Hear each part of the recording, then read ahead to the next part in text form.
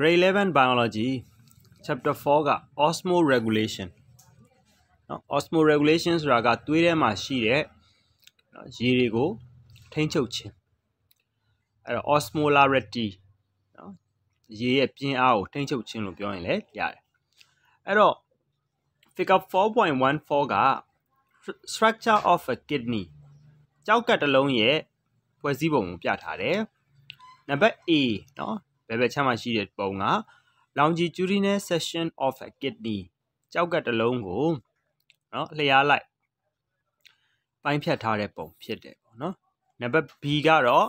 a nephron joining with the collecting duct အဲ့တော့ nephron လေးတစ်ခုအကြောင်းပေါ့နော်ကျောက်ကပ်ရဲ့ unit ငယ်လေးဖြစ်တဲ့ nephron ကနော် collecting duct စုဆောင်းပျော်နဲ့ဆက်ထားတယ်အဲ့တော့ဒီမှာကသူ level တွေကိုကြည့်မယ်ဆိုရင်ဘယ်ဘက်ပုံက level မှာအဲ့တော့ကျောက်ကပ်ရဲ့အပြင်ဘက်ဆုံးကိုနော်ဘာနဲ့အုပ်ထားလဲဆိုဟိုအောက်ဆုံးမှာ renal capsule လို့ခေါ်တယ်နော်ကျောက်ကပ်ကိုအုပ်ထားတဲ့နော်အမေးပါပေါ့အခွန်ရှိတယ်အဲကျောက်ကပ်မှာသူကအပိုင်းနှစ်ပိုင်းရှိတယ်အပြင်ဘက်နော်နဲ့အပြင်ဘက်နဲ့အတွင်းဘက်ပေါ့အပြင်ဘက်အပိုင်းကိုတော့သူ cortex လို့ခေါ်တယ်ဒါကြောင့်မလို့စာထဲမှာတော့outer region the cortex ဒီလိုပြောတယ် and the inner region the medulla နော် medulla လို့ပြောတယ်အဲ့တော့အဲ့ဒီမှာ medulla မှာမှ collecting ducts နော် collecting tubules လေးတွေပါတယ်ပေါ့နော်နောက်ပြီးတော့အဲ့ဒီမှာဒီကျောက်ကပ်ကိုဝင်လာတဲ့သွေးကြောဒါဒီ renal artery ဖြစ်တဲ့ကျောက်ကပ်သွေးလွှတ်ကြောနော်ကျောက်ကပ်ကိုသွေးထောက်ပံ့မှုပေးတဲ့သွေးကြောအဲ့ဒါက level ဘယ်ကလာတာလဲဆိုတော့ aorta နော်ဒီနှလုံးရဲ့နော်ဘယ်ဘက်ကချမ်းကဘယ်ဘက်နော်သွေးလွှတ်ခန်းက left ventricle ကနေထွက်လာတဲ့နော်သွေးလွှတ်ကြောမကြီးဒီကိုယ်လုံးကိုသွေးပို့တဲ့သွေးလွှတ်ကြောမကြီး aorta ကနေပြီးတော့နော်အဲ့ကနေပြီးတော့သူကဂိုင်းခွဲတဲ့နော် renal artery ဖြစ်တယ် renal artery ကကျောက်ကပ်ကဘယ်တစ်လုံးညာတစ်လုံးဆိုတဲ့အတွက်ကြောင့်မလို့ right renal artery နဲ့ left renal artery ဆိုပြီးတော့နှစ်ခုရှိတယ်နော်ဒါကတော့ဒီ renal artery နော် renal artery နောက်ပြီးတော့ဒီကျောက်ကပ်ကနေပြီးတော့ပြန်လာတဲ့သွေးတွေနော်ဒါ renal vein လို့ခေါ်တယ်ကျောက်ကပ်သွေးပြန်ကြောနောက်ပြီးတော့ funnel shape နော်ကတော့ပုံသဏ္ဍာန်ရှိတယ်နော် funnel like structure အဲ့ဒါကိုဘာလို့ခေါ်လဲဆိုတော့ pelvis လို့ခေါ်တယ်နော်ကတော့ပုံသဏ္ဍာန်လေးဝါလေးနော်ဒါဒီနေရာလေးကို pelvis လို့ခေါ်တယ်နောက်ပြီးတော့ဒီမှာ pyramid နော် pyramid ပုံစံလေးပေါ့ရှိရတယ် pyramid လို့ခေါ်တယ်နောက်တစ်ခုကဘာလဲဆို ureter ဆိုတာစီးပျံဖြစ်တယ် ureter ဆိုတာကကျောက်ကပ်ကနေပြီးတော့ထွက်လာပြီးတော့ဒီစီးအိမ်ပေါ့ bladder ထဲကိုသွားတာအဲ့တော့ကျောက်ကပ်နဲ့စီးအိမ်နဲ့ကိုဆက်သွယ်ပေးတာဒီ ureter ဖြစ်တယ် urethra မဟုတ်ဘူး ureter ဖြစ်တယ်ဆိုတော့ဒီဘက်က nephron တစ်ခုကိုပြထားတယ်အဲ့ဒီ nephron မှာဘာရှိလဲဆိုလို့ရှိရင် Bowman's capsule လို့ခေါ်တယ် Bowman ရဲ့အခွက်เนาะဒါလေးက CAPSULE เนาะ capsule ဖြစ်ရပါမယ်เนาะ CAP เนาะ SULE capsule เนาะအဲ့ဒါ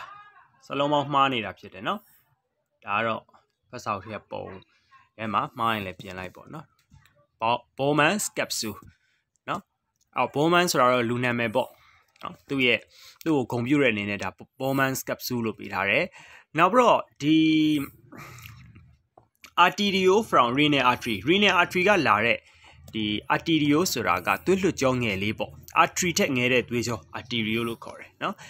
ပြီးတော့အဲ့ဒီမှာဒီအထုံးလေးရှိတယ်ဒီ Bowman's capsule ရဲ့အထဲမှာအထုံးလေးအဲ့ဒီသွေးလွှတ်ကြောထုံးလေးကိုဘာလို့ခေါ်လဲဆိုတော့ glomerulus လို့ခေါ်တယ်เนาะအဲ့ဒီ glomerulus ကနေပြန်ထွက်လာတဲ့သွေးကြောရှိတယ်ဒါကြတော့သူက arterio from glomerulus เนาะသွေးကြောအထုံးလေးကနေပြန်ထွက်လာတယ်အဲ့တော့ဒီမှာကเนาะအပြာလေးနဲ့ကြတော့ branch of renal vein ကျောက်ကပ်သွေးပြန်ကြောရဲ့เนาะ branch ဂိုင်းခွဲပေါ့ဒါရှိမယ်နောက်ပြီးတော့ဒီ nephron တစ်ခုမှာဆိုဘာရှိမလဲဆိုလို့ရှိရင် Bowman's capsule ဆိုတာရှိမယ်နောက်ပြီးတော့ glomerulus ဆိုတာရှိမယ်နောက်ပြီးတော့ဟိုပါပေါ့ coin tubule ရစ်ခွေနေတဲ့ပြုံငယ်လေးတွေပထမ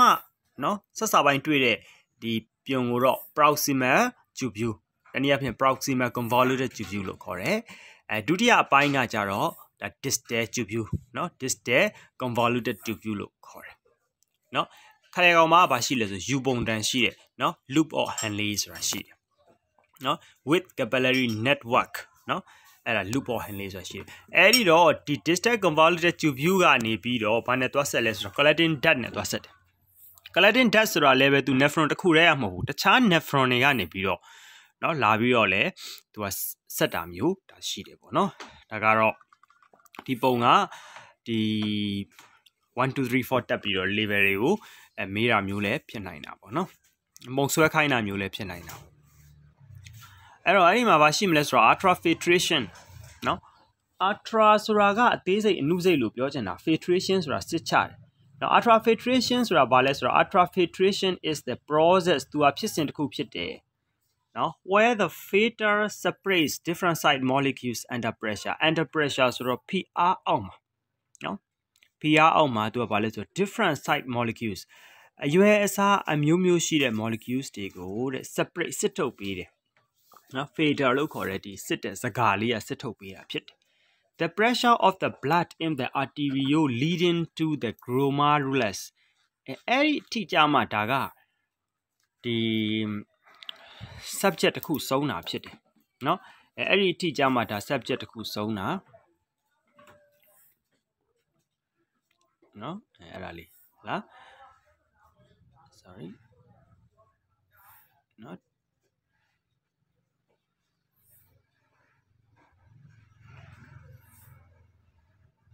ဟုတ်ပြီဆိုတော့နော်ဒီမှာတော့လောက်ရတာနည်းနည်းခက်နေဒါပါတော့အဲ့တော့ arteriole သွေးလွှတ်ကြောငယ် leading to the glomerulus နော် glomerulus လို့ခေါ်တဲ့သွေးကြောအထုံးလေးကို leading ဥတီသွားသော arteriole သွေးလွှတ်ကြောငယ်ထဲမှာရှိတဲ့ the pressure of the blood သွေးရဲ့ PR ဟာ is very high အရင်များတယ်တဲ့ the pressure forces fluid from the blood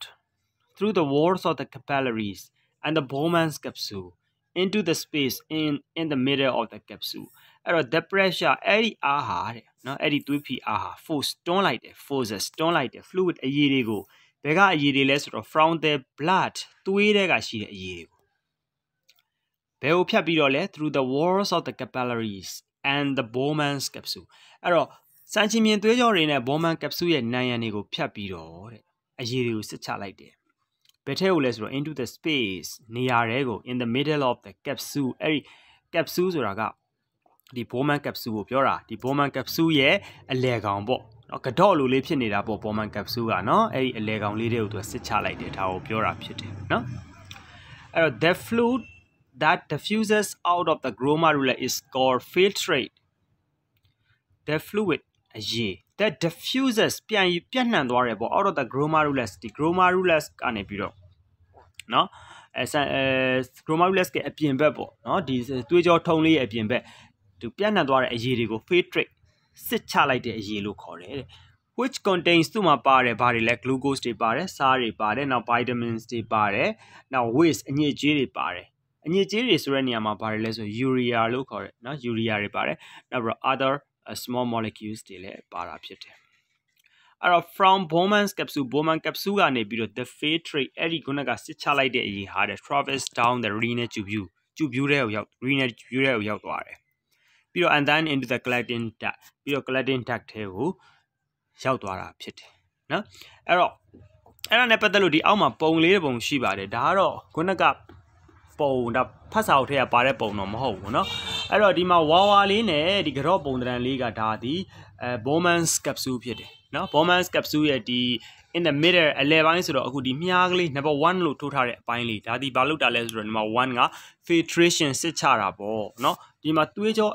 နော်အထုံးလေးရှိတယ်အဲ့ဒါကိုတော့ glomerular capillaries လို့ခေါ်တယ်။ဒီနည်းအားဖြင့်ဒါဒီ glomerulus ကိုပြောတာဖြစ်တယ်။အဲ့တော့ glomerulus ဖြစ်လာဖို့အတွက်ကိုသူကနေပြီးတော့ဝင်လာတဲ့သွေးလွှတ်ကြောငယ်ကလေးက afferent arteriole လို့ခေါ်တယ်။ထွက်သွားတာက efferent arteriole လို့ခေါ်တယ်။ဒီအလဲကောင်မှာဒီ number 1နေရာမှာစစ်ချလိုက်တယ်ပေါ့နော်။အဲ့ဒါက filtration လုပ်တာဖြစ်တယ်။နော်အဲ့တော့အဲ့ဒီသွေးထဲမှာရှိတဲ့အရည်တွေကို Bowman's capsule ရဲ့အလယ်ကောင်ထဲကိုစစ်ချလိုက်တယ်အဲ့ဒီစစ်ချလိုက်တဲ့အရည်ကိုဘာခေါ်လဲဆိုတော့ filtrate လို့ခေါ်တာဖြစ်တယ်ဟုတ်ပြီ secretion เนาะ secretion ဆိုတာကတော့ပေါ့စွန့်ထုတ်ခြင်းပေါ့ Secretions is the active and selected uptake of molecules that did not get filtered into Bowman's capsule. It occurs in the tubule of the nephron. Secretions active ဆိုတာကဒီ energy သုံးရတယ်။ဘယ်လိုလျှောက်ဖြစ်တာတော့မဟုတ်ဘူး energy သုံးရတယ်။ Now selective uptake selective ဆိုတာကရွေးချယ်ပြီးတော့ uptake ဆိုတာရယူတာ molecules တွေကို that did not get filtered ခုနကစစ်ချလိုက်တဲ့အထဲမှာမပါဘူး into Bowman's capsule Bowman's capsule တွေကိုစစ်ချလိုက်တဲ့အထဲမှာမပါတဲ့เนาะ molecules တွေကိုပြန်ပြီးတော့ယူတာဖြစ်တယ်။ သူကဘာမှတွေ့ရလဲဆို in the tubule of the nephron ရဲ့ tubule တွေထဲမှာတွေ့ရတယ်เนาะ tubule လို့ပြောတဲ့အခါမှာ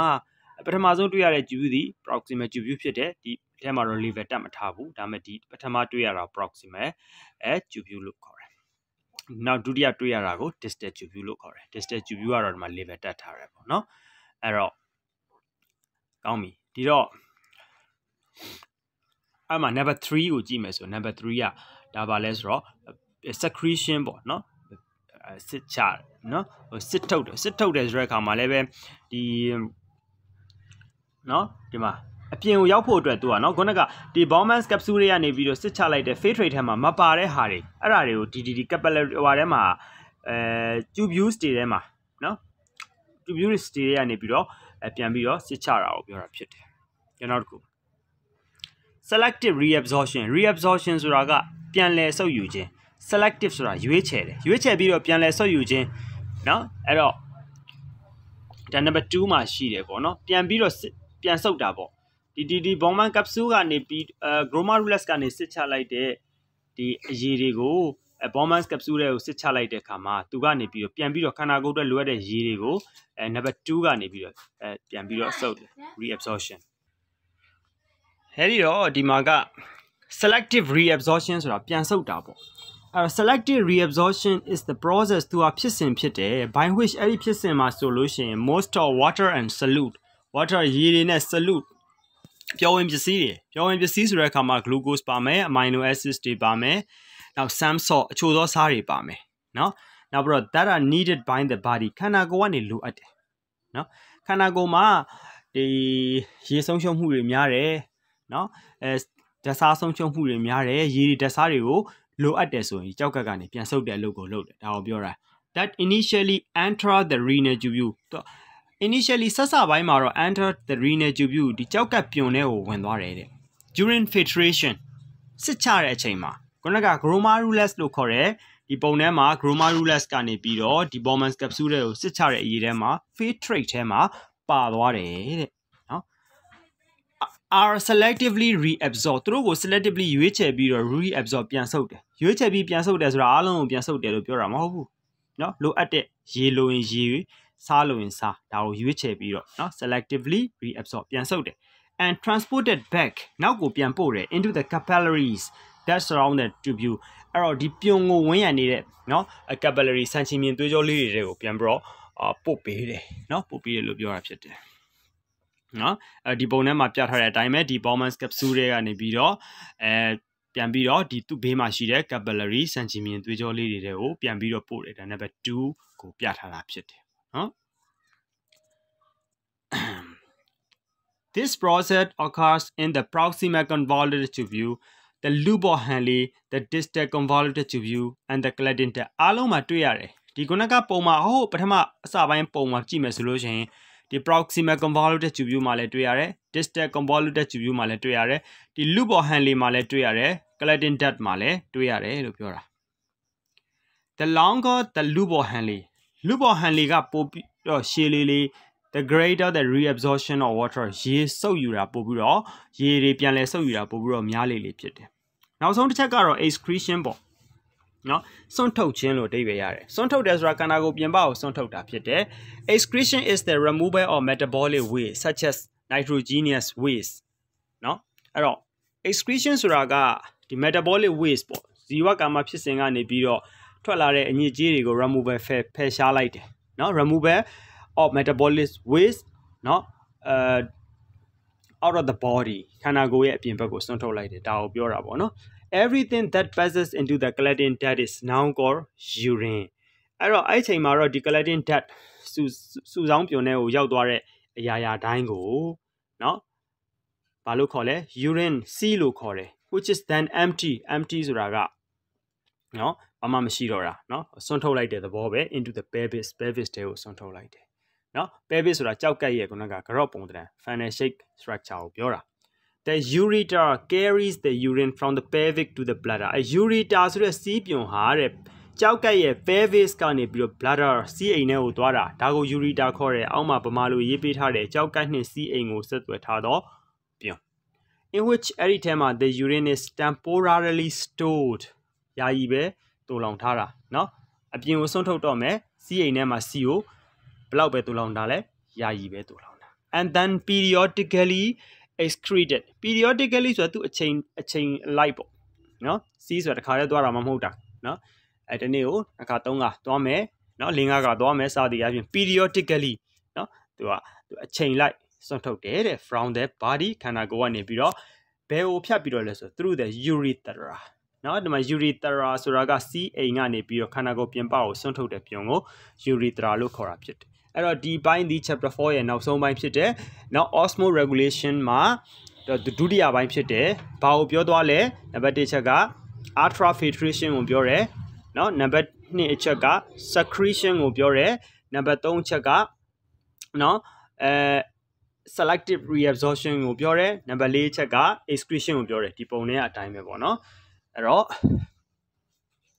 နော်ဒါအောင်နားလဲသဘောပေါက်လိမ့်မယ်လို့မျှော်လင့်ပါတယ်